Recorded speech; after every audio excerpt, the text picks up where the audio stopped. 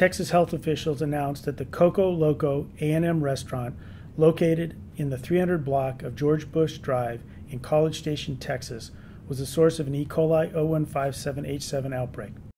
At least 10 E. coli cases have been traced to the restaurant since April. 5 confirmed and 5 suspected cases are believed to be part of this outbreak. 2 young brothers from College Station developed hemolytic uremic syndrome, or HUS, a life-threatening complication of E. coli that causes kidney failure, and were hospitalized for weeks.